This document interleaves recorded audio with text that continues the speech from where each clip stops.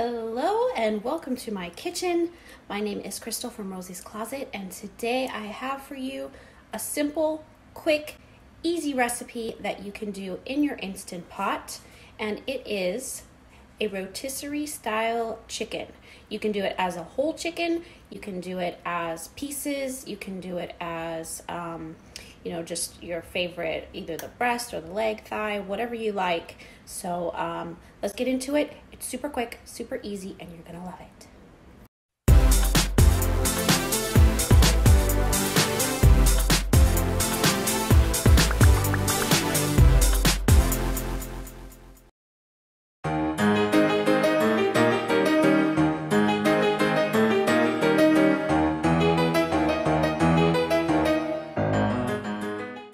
So this is my Instant Pot. It is a Crock brand pressure cooker. And the first thing that we want to do is get it turned on and heating in the browning or saute mode. So I have it already plugged in, and then I'm going to push brown or saute, and then I'm going to push start. And I'm going to get that heating up while I prepare all the rest of my ingredients. Okay, so here are all the ingredients that we're going to use. So we need 1.5 teaspoons of salt. We need 1 teaspoon of garlic powder. We need 1 teaspoon of paprika. We need 1.5 teaspoons of lemon pepper and 1/2 teaspoon of black pepper.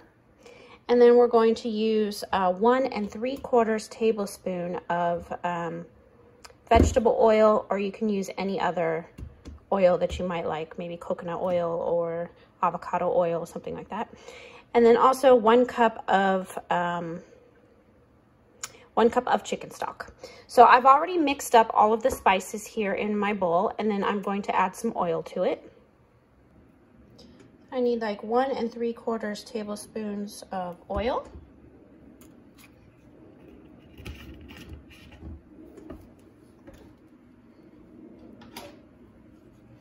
And I'm just gonna mix that around, make kind of like a paste with the oil and our spices.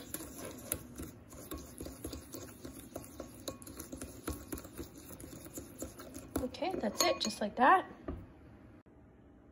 So you can do this with a whole chicken, but today I'm going to be using, this is the breast with the bone still in. You can see that there.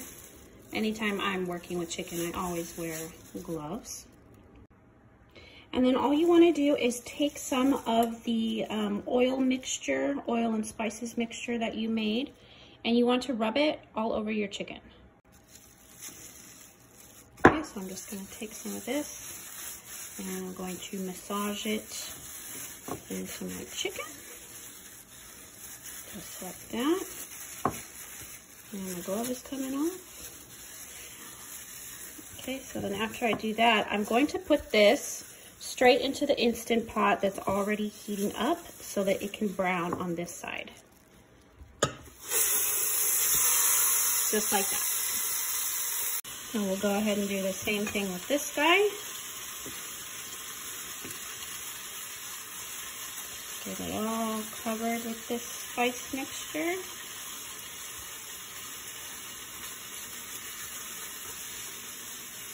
Okay, and then we're gonna put it into the Instant Pot. Just like that. All right, so all we wanna do is really get it brown on one side. Let's see.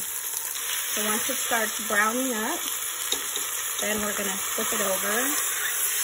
Let's see how it's browning nicely over there on that one side. So then you just want to turn it over. Okay, and let it brown just for a couple minutes on the other side. Now you can put as many pieces as you want in here, as long as it's not too crowded, because you have to be able to allow the steam. But you can do this for the whole chicken as well, and it will fit in there. I've done it before, and it works out beautifully. And the amount of time that it needs to cook is the same as if you do it with just a few pieces like this. Okay, so after we've let it brown for a little bit on both sides, I'm going to take them out and transfer them just onto a plate for a minute.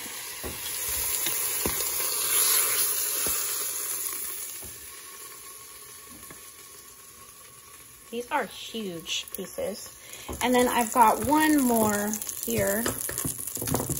piece here that I'm going to brown up.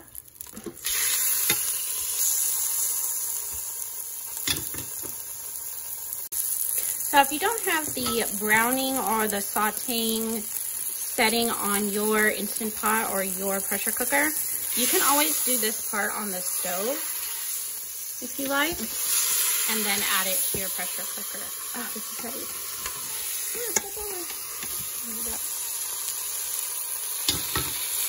A couple more minutes. All right, so after you've got all your pieces browned up, then you want to turn off your saute feature, your saute function. Let's see if this will fit on this plate here. All right, so you want to turn this function off.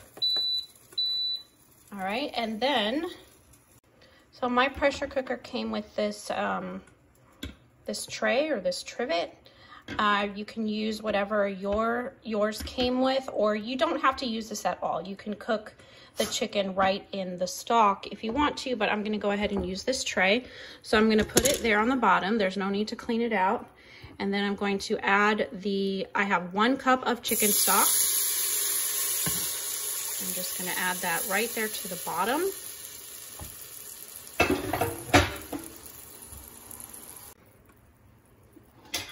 Okay, after I put the chicken stock in, I'm going to add the chicken back to the pot. Okay, and I'm letting it sit on top of the trivet so that it's not inside of the juice or the chicken stock.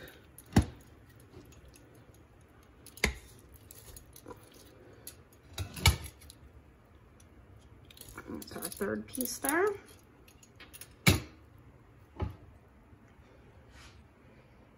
Okay, and then I'm going to go ahead and put the lid on it.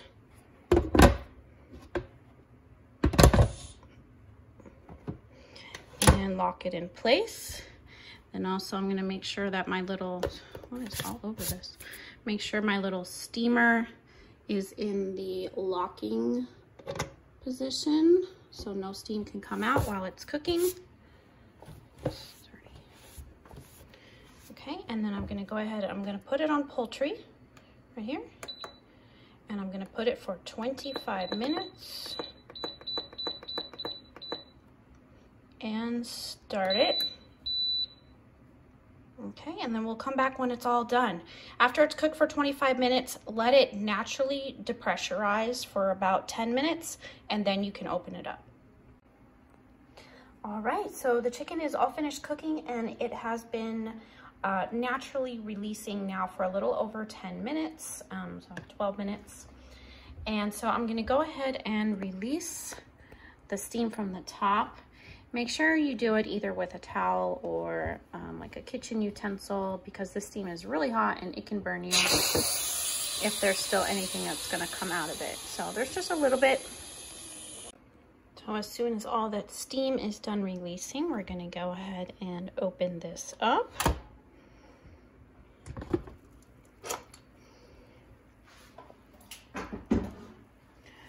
Look at that, yum. Okay, so I pulled all the chicken out of the Instant Pot or the pressure cooker, and I'm gonna show you guys what it looks like now. The skin is the yummy part. If you wanna crisp it up a little bit, just throw it under the broiler, but you'll be able to see that it is. Okay, so you guys can see these are huge chicken breasts, and look, it's done, cooked all the way through. It's still really soft and moist. This is definitely a recipe you guys are going to want to try. If you want to be able to shred this, then cook it just a little bit longer, and then it should fall right off the bone, and you'll be able to just shred it up nice and easy. All right, guys, so I hope that you enjoyed the rotisserie style chicken in your Instant Pot. If you try out this recipe, please let me know in the comments down below. Or if you have any questions, leave them in the comments. I try to get to every comment if I can. And if you haven't done so already, please hit the subscribe button and also the little bell, and you'll be notified every time I upload a new video. And don't forget a thumbs up on the way out. Love you guys. Thank you. See you later. Bye.